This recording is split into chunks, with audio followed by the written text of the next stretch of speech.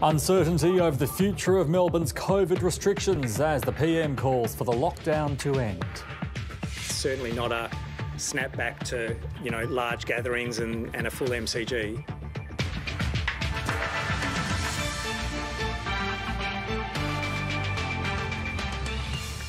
Ben Roberts-Smith's high-profile media defamation case gets underway. Christian Porter's action against the ABC costs the broadcaster hundreds of thousands of dollars. And baby Lilibet Diana, a new addition to the royal family.